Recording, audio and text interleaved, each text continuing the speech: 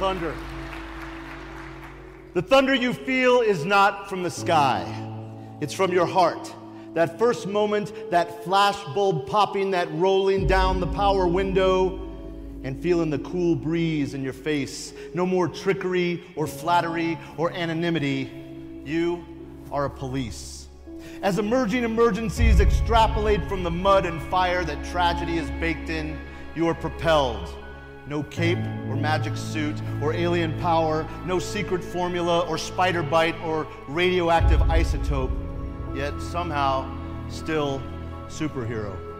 Standing in harm's way, the last wall, the true challenger, the light and justice, risking it all for those whose names escape you because after all, they are strangers.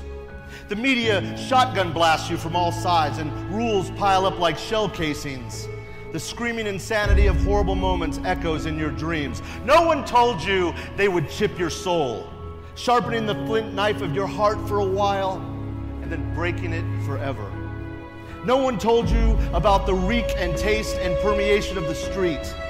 Once again, though, that's why superhero fits. Dancing in places where shadows reign and pushing back the nightmares that forever refrain, in darkened alleys and shopping malls, in bathroom taverns and smoke-filled pool halls. Evil runs from you with feet on fire, and somehow you go home and kiss your family. Don't ever sell short the hero in you.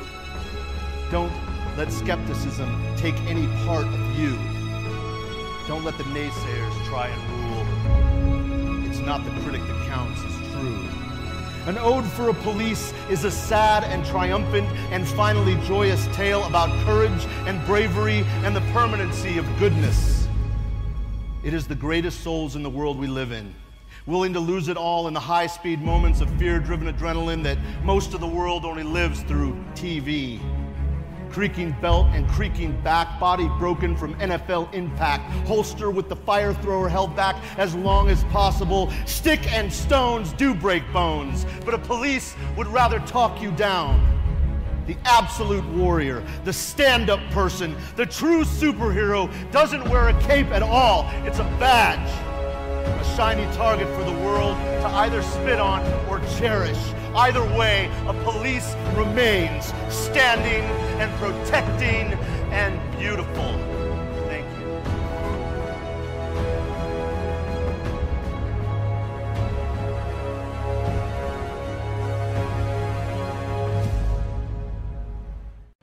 Oftentimes I get asked why enter into a career where oftentimes people of color have had difficult experiences in law enforcement.